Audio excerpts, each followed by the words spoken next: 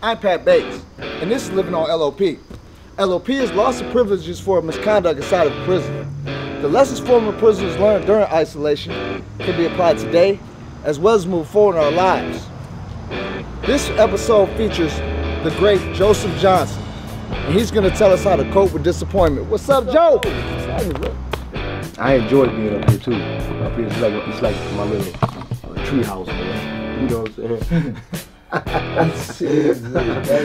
Yeah. I get why you say that. Yeah, look at my little tree house out of the way. You got all them trees out there. Yeah.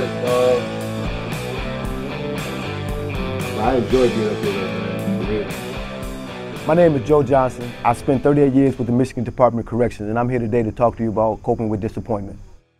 So I'm a lifer, and so a lifer has to go through a particular process before he's released.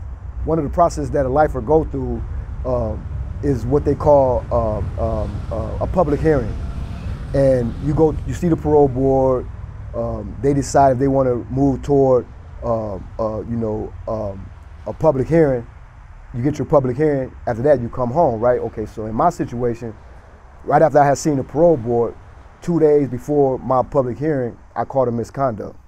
The misconduct was for threatening behavior on an officer.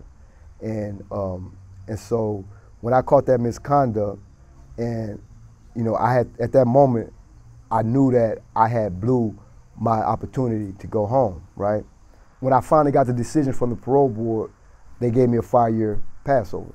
So what that means is that I wouldn't get no more action from the parole board until 5 years later. And so, I had some decisions to make, some choices to make at that moment. I was hurt. I was disappointed. I was mad, felt the need to lash out because I had put everything into that. This is my moment. I'm about to go home. Something that I have been wanting for many years. I had to realize that, okay, I got to keep pushing, man. I got to keep pushing. But how am I going to push? Am I going to push in a positive manner or am I going to push in a negative manner? For me, it's about continuing to go forward, not backwards. You know what I'm saying? And so that's when I had to say, okay, this is what it is. You can't change it. You understand? You done cried. You done express your disappointment. You done express your anger because the situation couldn't have happened. But the fact is, ain't nobody trying to hear you. It's done. Now, what am I gonna do? Am I gonna make my situation worse, or am I gonna continue to make my situation as positive as I possibly can?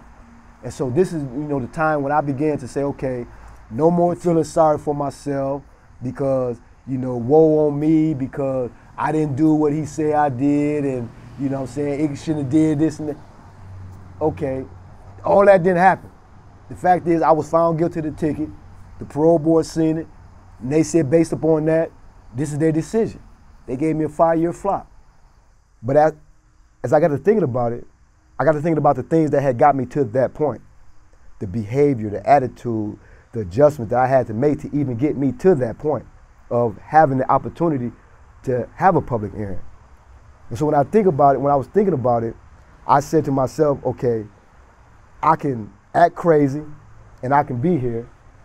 I can accept it and continue to do the things that I did to get myself in that position in the first place and look better in doing so down the line, or I can make that decision.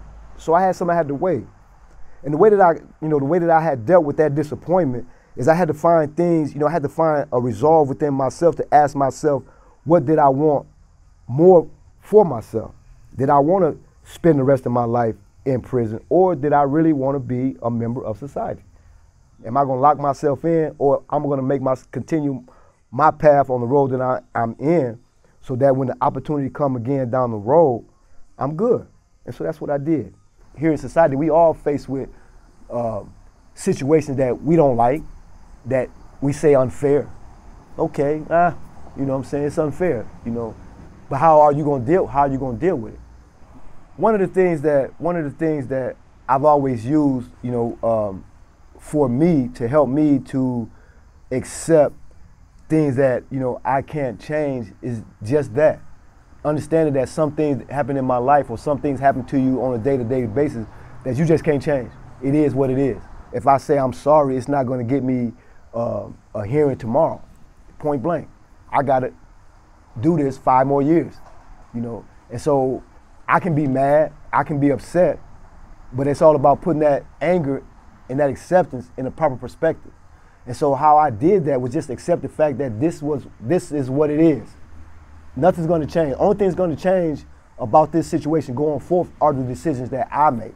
And so my thing was, you know, my thing was in dealing with this situation is just remaining positive.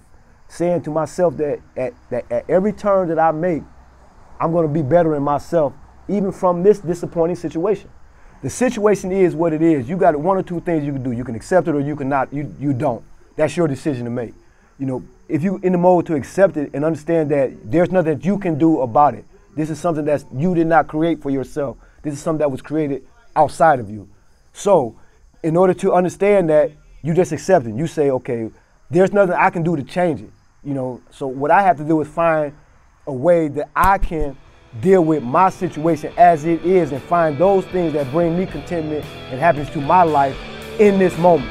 And that's all you can do. I appreciate everything you've done for us, man. Thank you, man. Thank you for all your strong words. Yeah, I appreciate it, man. You know, anytime, man. For sure. I see you.